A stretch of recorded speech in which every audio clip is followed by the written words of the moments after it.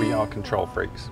See the love there that sleeps. It's the chance to do something fresh. It's the chance to just try something that you haven't done before and play in a new world.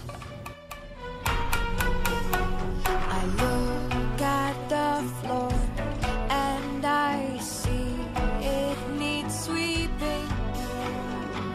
Still my guitar gently weeps. Look at you all.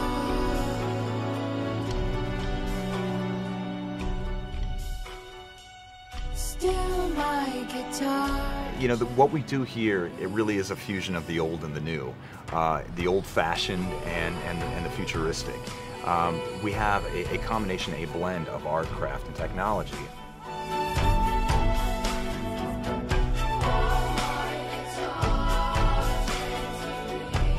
This new technique and this new technology that we were planning on using was this great plastic printing technology, but the plastic printer was limited to 3 colors. So when we were looking at the artwork for Moonbeast, he had glow, he had this sort of sea green, he had this salmon color shimmering throughout him, he had translucency. There were so many different things going on with that artwork that we were really challenged with how were we going to ultimately produce him.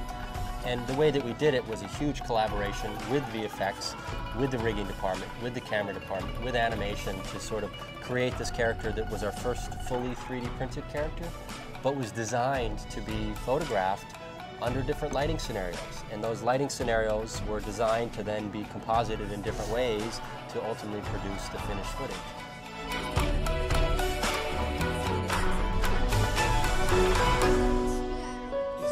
When you look at a person's face, it's not perfect. It's got imperfections, which makes it sort of human.